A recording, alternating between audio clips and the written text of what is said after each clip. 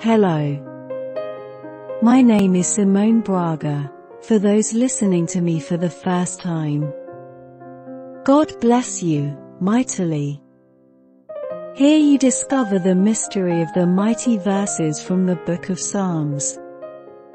The Psalm 24. From the reign of David, who ruled over the Hebrews some 1,000 years before Jesus' coming, Jerusalem became the most important city for the people of Israel.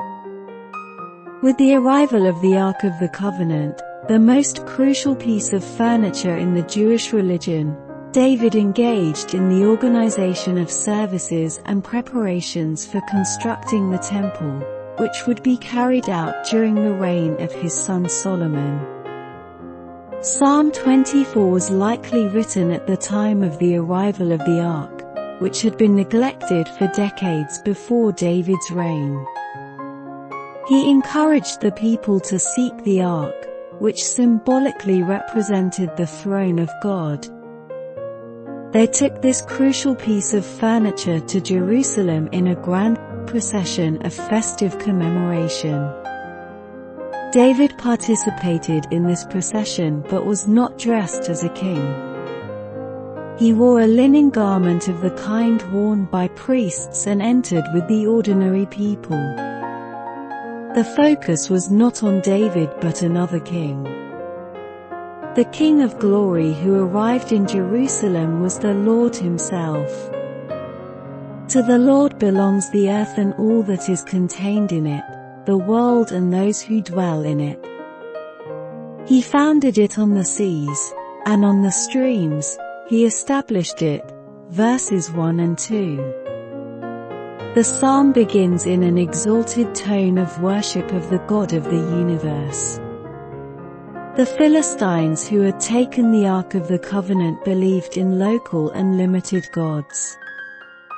200 years after David, the prophet Jonah, an Israelite, though he could flee from God's dominion. In Jewish times, the thought was widespread that God cared only for the Jews. David's language, however, reflects an understanding of God's sovereignty. He is not one among many gods but the only God who reigns over the entire world. The second verse presents the fundamental argument for this biblical doctrine of the universal kingdom of God. He created the world, so he exercises complete authority over all of his creation. If you are here for the first time, please subscribe to our channel All Faith Theory.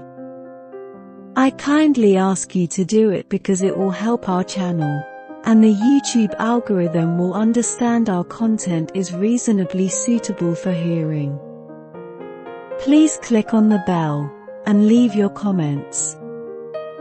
I would also like you to pass this audio on to your friends, as everyone will have the opportunity to listen to our new content. First and foremost, our mission is to pass the predominant thing, the Lord's words. Psalm 24. The earth is the Lord's, and everything in it, the world, and all who live in it. For he founded it upon the seas and established it upon the waters. Who may ascend the hill of the Lord? Who may stand in his holy place? He who has clean hands and a pure heart, who does not lift up his soul to an idol or swear by what is false. He will receive blessing from the Lord and vindication from God his Savior. Such is the generation of those who seek him, who seek your face, O God of Jacob. Selah. Lift up your heads, O you gates, be lifted up, you ancient doors, that the King of Glory may come in. Who is this King of Glory? The Lord strong and mighty, the Lord mighty in battle. Lift up your heads, O you gates, lift them up, you ancient doors, that the King of Glory may come in. Who is he, this King of glory? The Lord Almighty, he is the King of glory. Selah.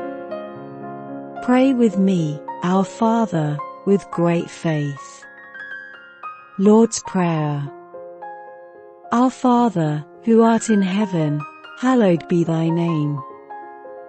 Thy kingdom comes, thy will be done on earth as it is in heaven. Give us this day our daily bread, and forgive us our trespasses as we forgive those who trespass against us. And lead us not into temptation, but deliver us from evil. Amen. God will bless your victory mightily.